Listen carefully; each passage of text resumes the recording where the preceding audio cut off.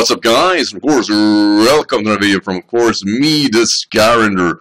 And yeah, welcome to our first TBU analysis video against our opponent this week, being, of course, Necro Stevo or Eterna Sidiendis. And yeah, I mean, you have his roster here on the right. And yeah, I'm basically going to go over my thoughts and what I was trying to create here. We're actually going to battle today on Sunday, and I just actually made it out of my TBU match. I actually made segment finals, which may or may not actually help this video to become a bit lazier. I'm really short for time, so I'm building a bit of an easier kind of setup and just try to explain what's going on. I really wanted to make a showdown presentation, but did not save on Showdown the team I was building, so I'm just going to explain it, and you're going to have a static picture, and you're all going to be just about fine with that, because if not, then no shit. So that was 1 minute of me rambling. Now let's actually get to it. His complete roster is as follows: Dragonite, Mamoswine, Cobellion, Alligator, Whimsicott, Romadis, Archeops, Garbodor, Paragon Z, and Pawniard. Now, I did say in the power ranking that I think this is the weakest team.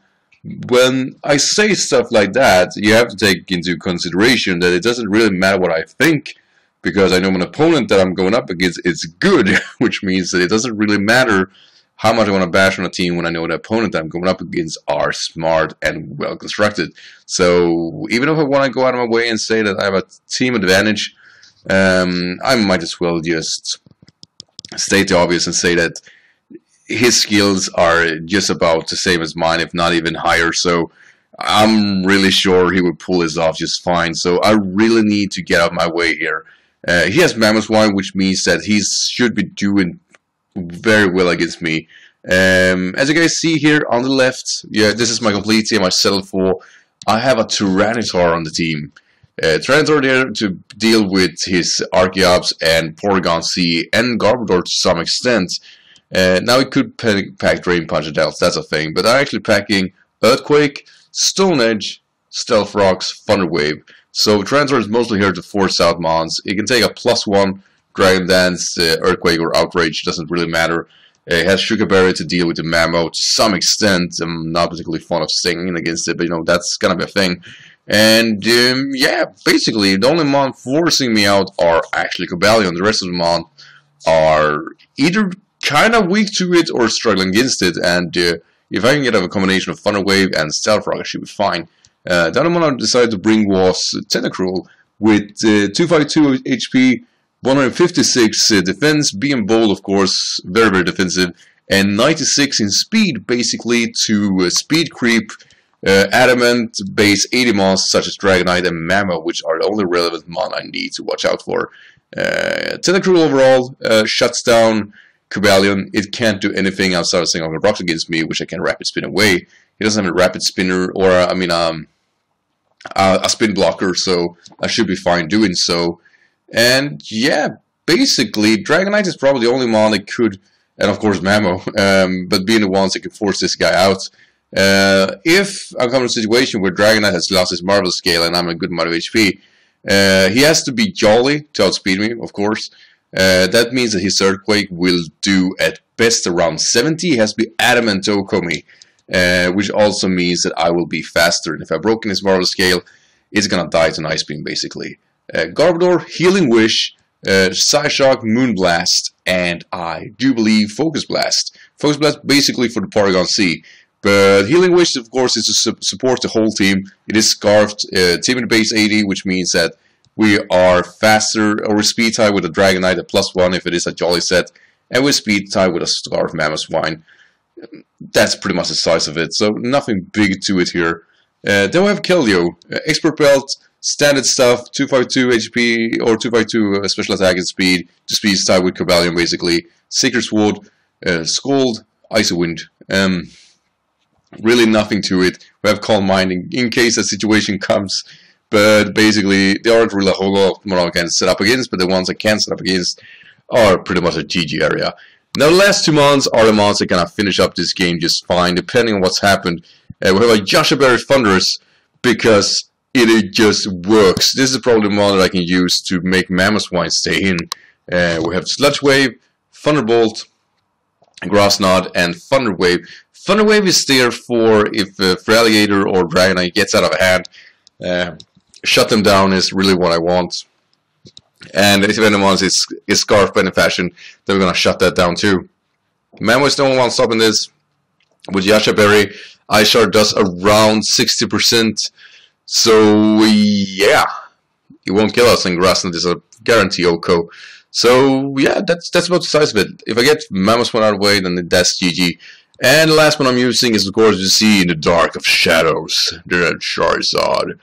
And yeah, it wins me the game basically. There's really nothing to it. I have Dragon Dance, I'm adamant. I have 252 in attack and 48 in HP, and I do believe 208 in speed to Speed Creep, Jolly, Dragonite, and Mamoswine. Only thing I really, if I pull off one, is actually kind of incredible if you think about it. One Dragon Dance and it's GG. Like, his Whimsicott could possibly set up Stun Spore on me or Sleep Powder, but that's about it. Like, that's all that's gonna happen. He can't stop this mon in any fashion after that, and he has no mon that can take the onslaught that Charizard X is bringing. Now, with all that said, I do going to rely heavily on Thundurus. I won't lose Thundurus in case I will lose it if I feel that the situation are as clear as it could be. I really need to preserve Thundurus until the Mammoth one is gone, but that's about it. But I think Thundurus is going to be a major player. The team I'm seeing him bring is definitely Dragonite, Mamoswine, Cobalion.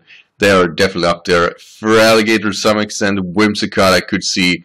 And the last one being either Archeops, Garbodor, because they are doing semi-well here. But Mamoswine is a guarantee because it just hurts my team so well. It's actually kind of annoying how well it does against me. Kinda need to patch that, to be honest. It's actually kind of bad. Because the mons I'm leaving out is Stoutland, Sandslash, Dewblade, and Tangrowth.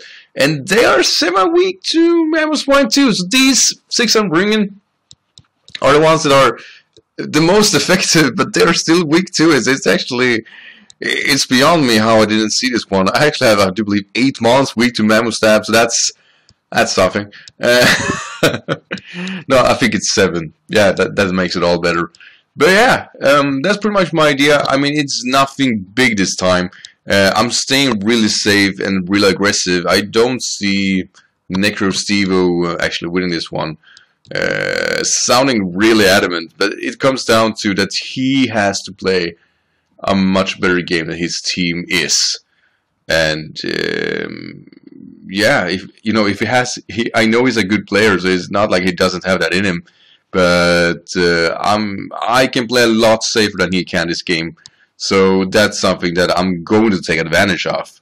And this time I really don't want to be wrong because I actually lose my previous games. I really need to win this one. That's why we're bringing so tough of a team here. It's basically here to make sure that I don't lose. So yeah, everybody, I want to thank you for watching. This, of course, will be uploaded on Tuesday, as you guys obviously are seeing. And yeah, I mean, the game's going up tomorrow, Wednesday. So wish me luck, guys, and I'll see you in that video. Until then, take care. Bye.